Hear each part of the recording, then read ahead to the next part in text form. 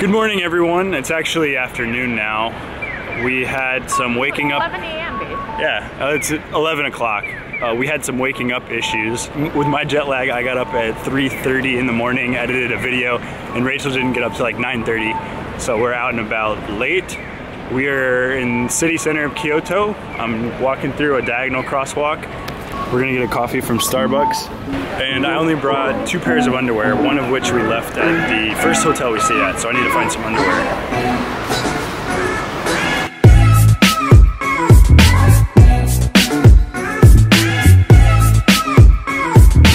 So even the chains like Starbucks or McDonald's have different varieties of foods.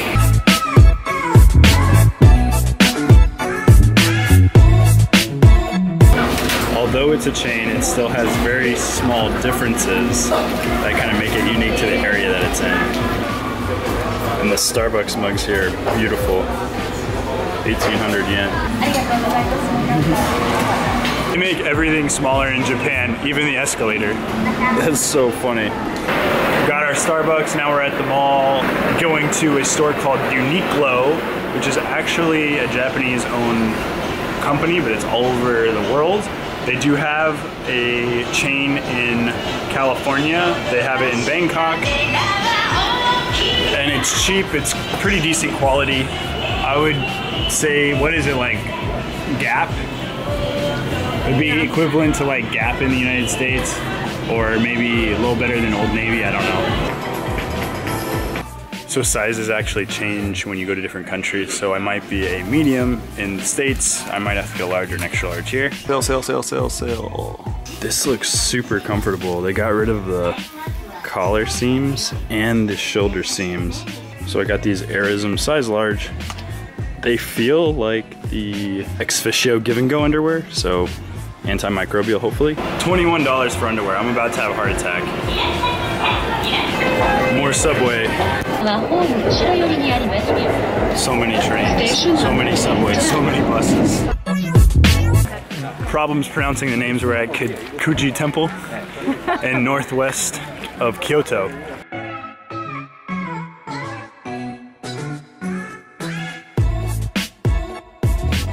Have almost no say in what we do in Japan, which is actually fantastic because I just have to wake up, grab a hand, and go along for the ride. I'm doing the good boyfriend thing. So it's cherry blossoms, temple, temple, temple, temple, cherry blossoms.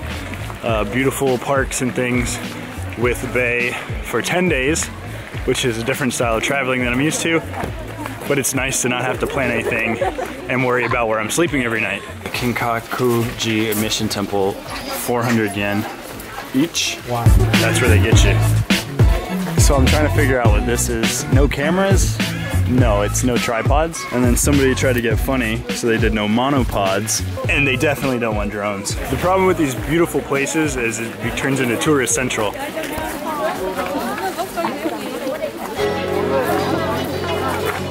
Millions of dollars of camera equipment here.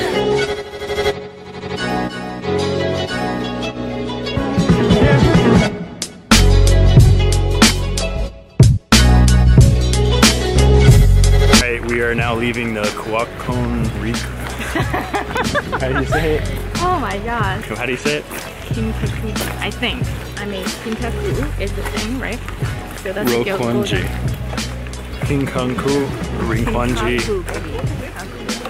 We're now leaving. Golden Pavilion. We're now leaving the Golden Pavilion tourist spot on to the next tourist spot. Alright, so we are at Ryoan-ji Temple. It's a little bit west of the last temple we were at. It took us about an hour and a half to get here because we took the bus in the wrong direction. So now we're here. We're gonna enjoy.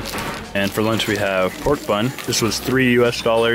Those are fish balls, I think. Fish balls. Might just be sweet. Fish balls and some sort of sauce, and that was like $3 also. Yeah, this is not a fish ball. After eating it, it is like a noodle flour ball with some sort of sweet sauce on the outside. It's not bad, it's just sweet. So the $5 ticket's actually to get into the rock garden, and that's where we're at now. You have to take your shoes off before you go in. So we're here at the rock garden, and so many people are here. And the dealio with this is you're not supposed to be able to count 15 rocks unless you're enlightened. There's 1, 2, 3, 4, 5, 6, 7, 8, 9, 10, 11, 12, 13, 14, 15 rocks. We are enlightened. So what I really like here is that you pay the $5 and you don't just get to walk around the property, you get to go into the temple area, which is kind of off limits off of every other temple we've been to, so check this out. You get to see inside the buildings. Everything is so perfectly clean. Every detail is like so intricate. From the weaving on the floor, the design, the sliding of the doors, the joints of the woodwork.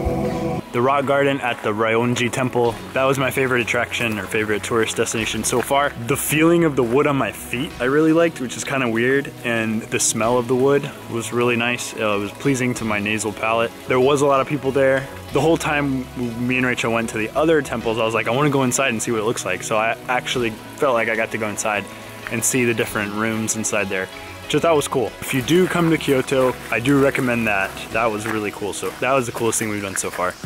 I have looked through the day and I have looked through the night. I won't stop searching for you, it's alright. It's been raining almost all day, but it's not like a hard rain, it's just like a misty rain, so I'm not worried about having the camera out. We are in Arashiyama. It is west of Kyoto, and we took a bus to another bus to get here. Lots of buses. And the famous attraction here is the Arashiyama bamboo forest. So we're gonna grab some food and then we're gonna check that out. I will sail all the oceans, I will feel the sea breeze. I will not rest until you're here with me. I have been to these places. This is the bamboo forest. It's like a pathway with a forest made out of bamboo. And a lot of tourists. It's actually approaching evening time, so the light here isn't that great. I'm gonna try to take shots. It is a dense, vertical, parallel, green, crouching tiger, hidden dragon forest. We just left the bamboo forest. There's like a whole park area around the forest or containing the forest. And we found Cherry Blossom City where there's no tourists at all. Ta-da! Okay, we're done with the bamboo forest. It was about an hour bus ride back to the area that we're staying at. We are getting sushi. Go to Japan, you gotta get sushi, right? Put little baskets underneath the chairs. Your bags for your stuff, which is kind of cool. This place is tiny. We can get a sushi set with the tuna. There are no foreigners in here, so that's probably a good sign. But it's all in English.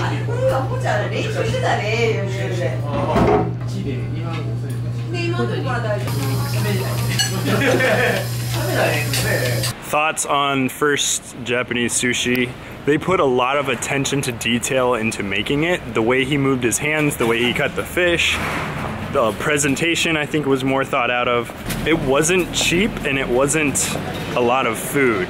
I didn't get a lot of shots of them preparing it because it was such a small place. I didn't want to be rude shoving cameras in their faces. There was a couple of older ladies and they actually offered for us to try their shrimp ball tempura, which was actually really interesting. Not very many times in my life have strangers in restaurants offered me to try their food, so that was very nice.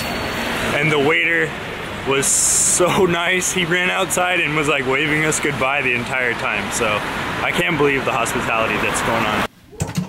It's only about 8:30 back at the hotel. I am exhausted, still recovering from jet lag. I want to show you one more thing before we go to bed. The trash can in the bathroom is so tiny. Everything in Japan is small. Don't you just want to like throw your little garbage in there? It's so small, it barely fits my trash. Oh my gosh. If you're enjoying this content the slightest bit, please thumb up the video. And if you have any questions about the trip, I will be happy to answer it. Put it in the comment section and I will see you guys tomorrow. Oh my gosh. Snapchat says we're going 156 miles an hour right now.